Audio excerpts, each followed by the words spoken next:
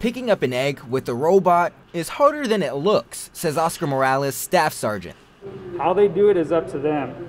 The 7th Civil Engineering Squadron Explosive Ordnance Disposal Unit hosting their annual Bomb Squad Challenge, going through scenarios and skills they'd see in the field. The concept for each has happened in the past or is a possibility. In one of the first scenarios they're going to show us, they say a landlord passed by an empty house, or that house was supposed to be empty.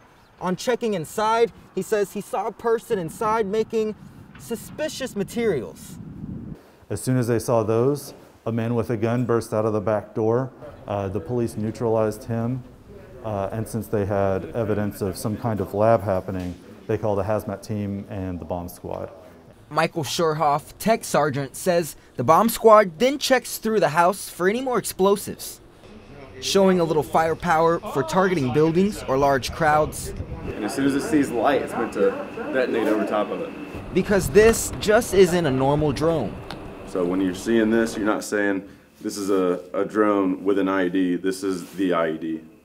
In one of the last scenarios, they're acting out a hostage situation. The guy has a bomb on his chest. They don't know if it's timed or what could set it off. It was actually something that had happened in the past before. We were able to successfully do it this time. Today, all these scenarios were fake.